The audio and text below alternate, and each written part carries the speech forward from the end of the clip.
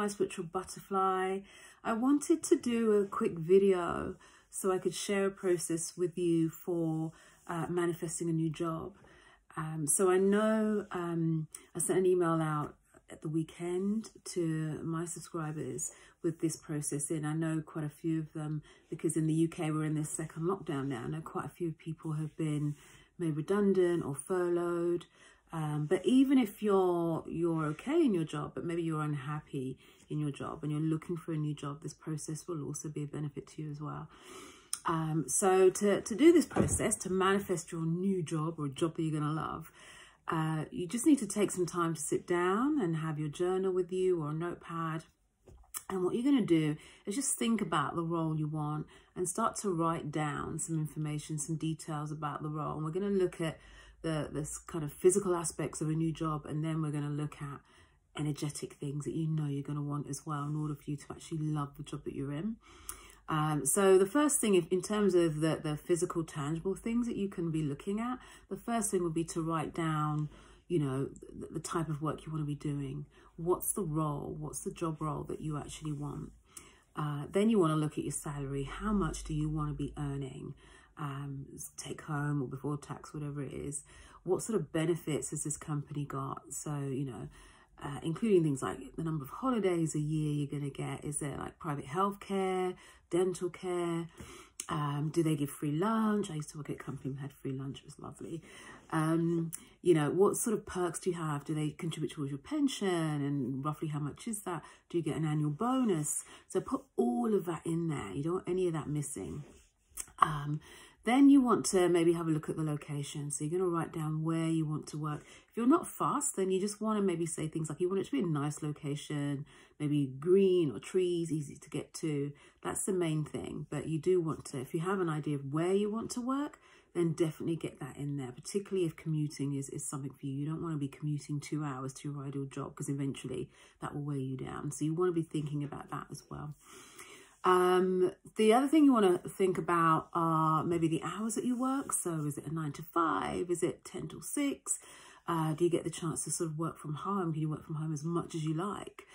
So all of those things you want to put in there in terms of the type of job you want, and the boxes you kind of want to tick for your job when you're going for it. Then we want to look at energetic things that we want. You know, so this is all about how you want to feel in your job. So you want to consider or write down that your colleagues are really professional, really friendly, they're caring and fun to be around as well. You form some good friendships there. You want to be really respected and valued and appreciated by your manager and the rest of your team as well. So you want to write that down.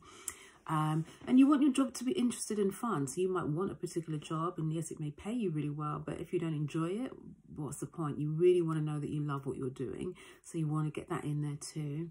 And then you want to think about how you want to feel.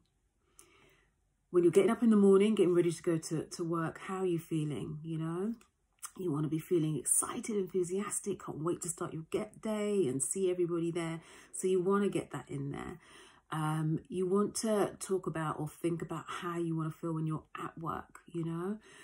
You don't want a job that's like so stressed you can't think. You want to be able to easily manage your day, to be like kind of challenging in a way, so you feel motivated to do stuff. But you want to enjoy your working day. And then finally, you want to think about how you want to feel when you leave work, you know, feeling kind of uplifted, elevated, still with some energy to partake in whatever activity you've got in the evening, your family, your friends. So you don't want your job draining you. So it's important to put that in there, that you want your job which is uplifting you. And notice I'm saying that in the positive. You don't want to put down there, I don't want my job to be draining. You want it to be, you want to say it in the positive. Yeah, the universe, subconscious doesn't understand negatives. No, don't. So you want to put in there what you actually want. And then I would highly recommend you have a little listen to my Reiki meditation. So I've got a a meditation called Manifest with Reiki. It's not long. I think it's about 9-11 minutes long. I'll put the link below so you can have a little listen to that, and it allows you to really sort of let go, to connect to that sort of the imagery of what you want as well, and bring it into your subconscious through your body. So it's a really nice meditation to listen to. So yeah, that's really my process. I hope you enjoy it. I hope it gives you a bit of a gap in between worrying or stressing, if that's where you are right now. It should kind of break that cycle of thought a little bit. Even if you kind of do this process, maybe do the meditation once a day, then it's creating a bit of a gap for something else to come through. So, but yeah, I hope you enjoy it. If you've got any questions as well, do let me know. Do comment below. Let me know what you think. But yeah, until next time, namaste. Thank you.